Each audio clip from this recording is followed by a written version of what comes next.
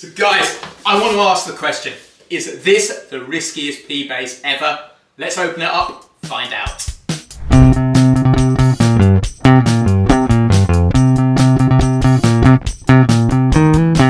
Hey, it's James here from eBassGuitar, and in just a moment I'm going to be unboxing the Hama Okamoto signature Fender P bass sent to me from Japan.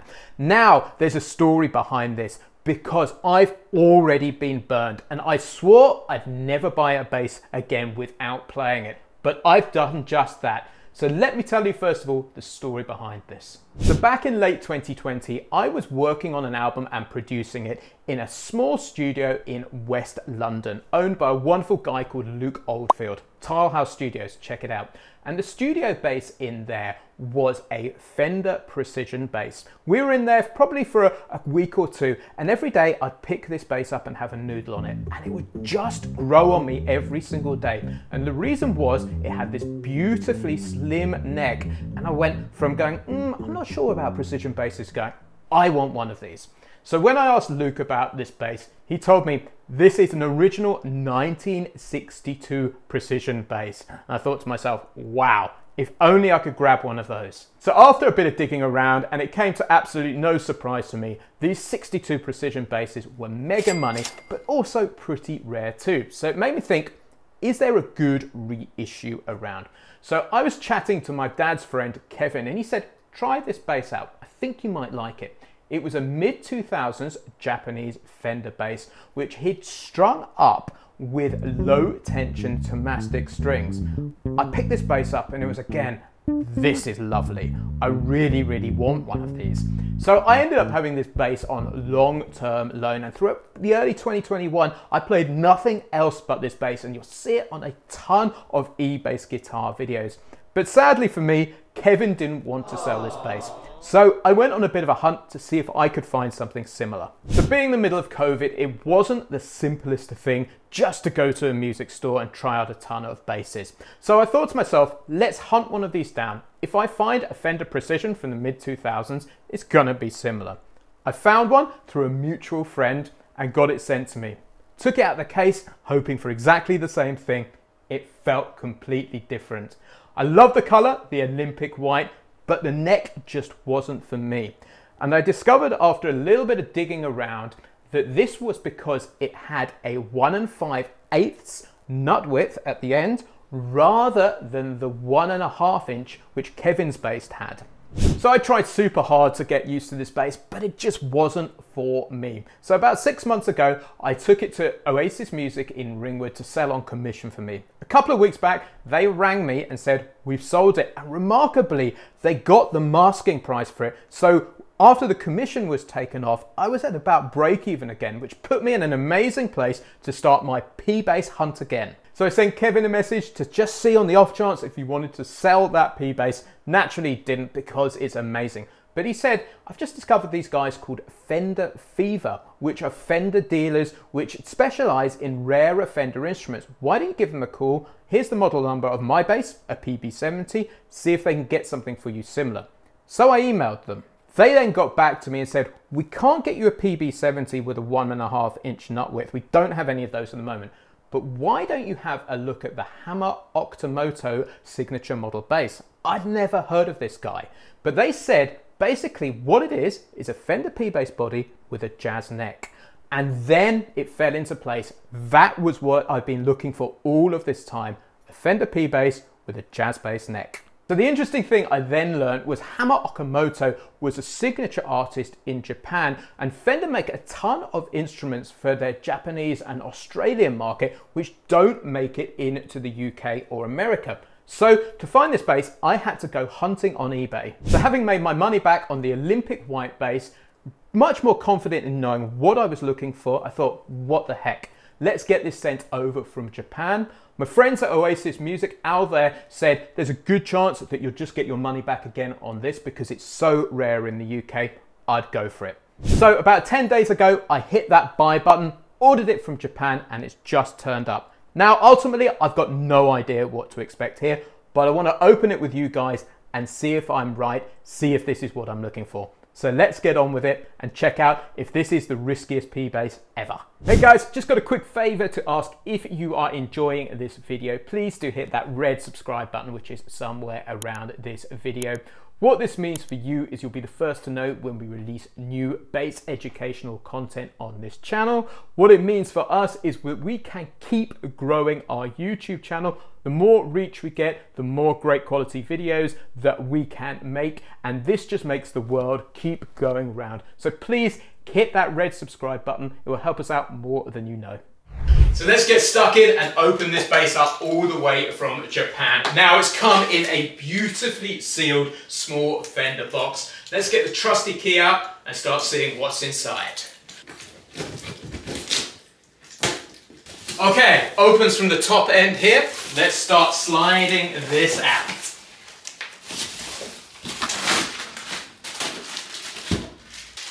So, first thing I discover in the box is a manual. I've definitely never seen one of these on a Fender bass before. Strap for the case, I assume, of some description.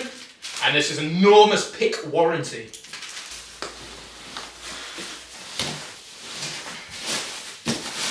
A few moments later. And here's the bass in a gig bag. Let's see what's inside. Let's take the top off here. Inside, decent quality Fender gig bag here. Always nice to have. Love it when a new bass comes with a gig bag. Always a good touch. Now, the moment of truth. Let's see if this neck and the body weight is what I'm after.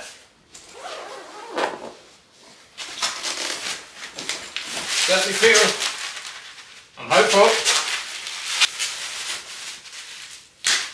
Wow, serious packaging. Yeah. Let's try it. The moment of truth. Yes, I think I've got it right. So let's give you some more first impressions of this bass guitar. So slim here up at the nut, gets a little bit thicker in the neck there, which I wasn't quite expecting, but I know I can get used to that. Nice body weight, feels like it's got good balance already. Now it comes with the chrome hardware there, which is cool. Standard precision controls there, volume and tone. We have the old school 60s finger rest here, where so you can play with your thumb. Got the tortoiseshell scratch plate. Lovely Fender top here. Got the man himself, Hama Okamoto signature there at the top there. Yeah, I'm excited. Let's plug this in, see what it sounds like. So I've tuned the bass up, I've plugged it in, I've turned everything up full here. Let's hear what this sounds like solo.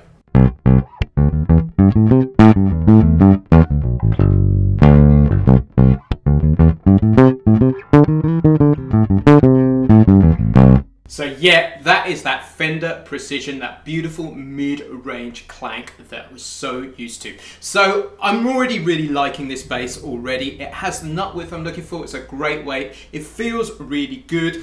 Initial impressions, this was a little bit fatter than I was expecting it to be for a jazz bass neck, but it's nothing I can't get used to. I'm really looking forward to digging into some of the sounds. So what I'm going to do right now is I'm going to give you 3 tone tests using these strings here. So these are the round strings which came from the shop. Then I'm going to change the strings to those legendary Tomastic low tension strings so you can hear the sound that I originally fell in love with when I borrowed Kevin's bass. So let's check this out. Here we go. This is fingerstyle. Check it out.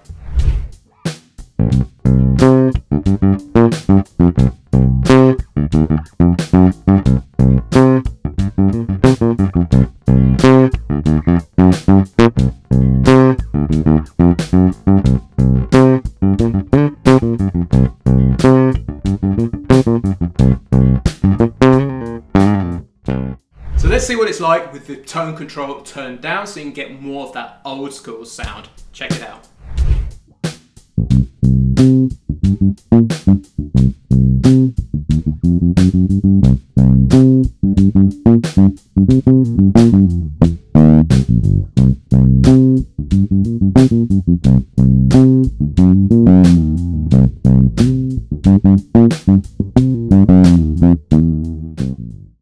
So the next thing the P bass is famous for is that legendary rock clank. So I'm going to grab out the pick, I'm going to turn the tone control up full, and I'm going to play hard and aggressive. Check this out.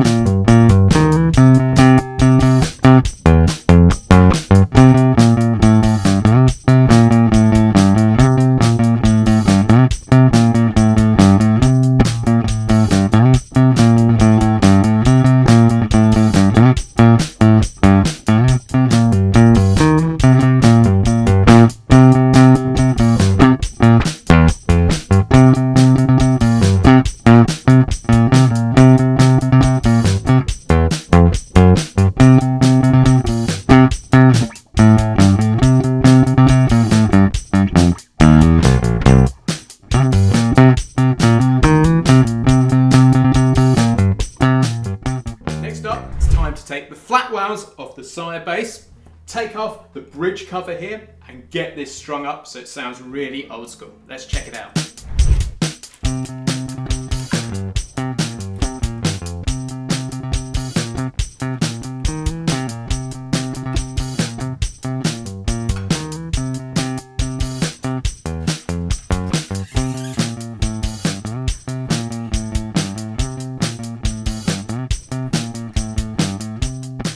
There we have it. We now have the Tomastic low tension flat wound strings.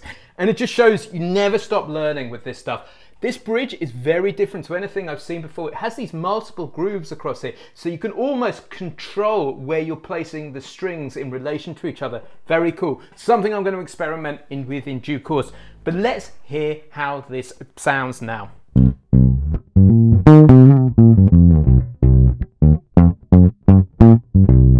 Yeah, it has that feel that Kevin's bass had all those years ago. So I'm going to put the tone control here on about a third on there, so you get a little bit of top end but not too much. So I'm going to have a jam now with the drums because I finally found that sound, that tone and that feel which I've been looking for about 3 years now. Check it out.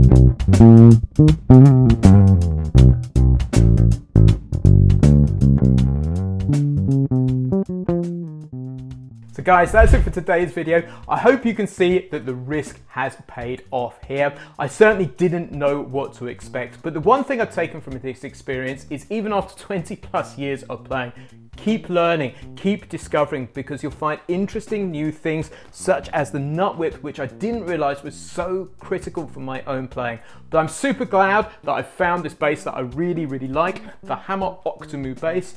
Take a chance, get a bass sent in from overseas. It might just be the thing that you really love. Anyway, I'll catch you next time.